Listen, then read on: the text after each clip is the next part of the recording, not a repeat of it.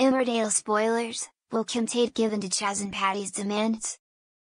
Kim Tate responds to Chaz and Patty's ransom demands in Tuesday's hour-long episode of Emmerdale, ITV, 7 p.m. CRTV guide for listings. There's one thing that Kim Tate loves more than anything, and that's her horses, so Chaz and Patty have decided to try and hit her where it hurts in a bid to get her off their backs. The couple have kidnapped Kim's racehorse and stashed it in Moira's barn and have stated their demands to the thoroughbred's owner. They want Kim to stop hassling Patty, or... Actually, we don't know what they are threatening, but it seems whatever it is, Kim is unfazed by it because she refuses point blank to back down. However, all is not lost for the couple when Will makes a surprising intervention.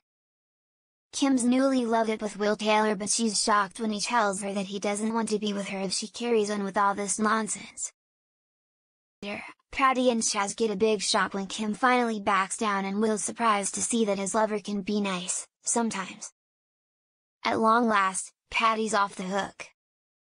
Over at Hop, Jai Sharma is worried when he receives a call telling him to expect a health and safety inspection the next day.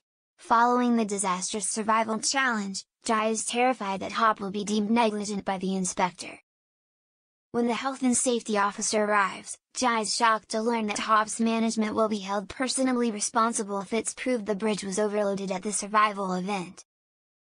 And he's even more distraught when Ben Tucker tells him that a journalist is sniffing about the village investigating the events of the survival challenge. How is Jai going to get himself out of this one? Blame Ben, of course. And when Laurel Thomas discovers what Jai is privately planning, she's horrified. Meanwhile, things don't seem to be looking as bleak as they were for Priya Sharma. Following her dad Rishi's suggestion that she sees a psychologist, she has a therapy session which she finds useful, and when Ellis Chapman makes a heartfelt apology and offers to support Priya in every step of the way, it looks like there might be hope for their relationship. In other news, Bob Hope worries he's ruined things with Wendy Posner over her moving in.